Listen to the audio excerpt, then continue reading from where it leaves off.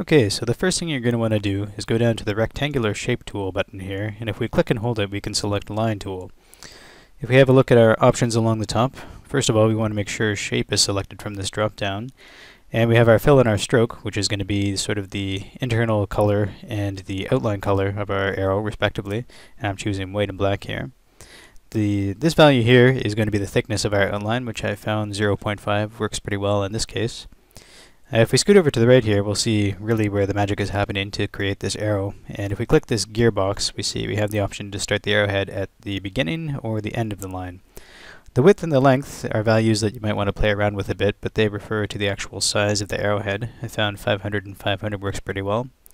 And then the weight here is going to be kind of like the general thickness or size, I guess, of your arrow. Again, you might want to play around with it, but 5 seems to work well for me. And then you just click and drag, and there you'll have your arrow.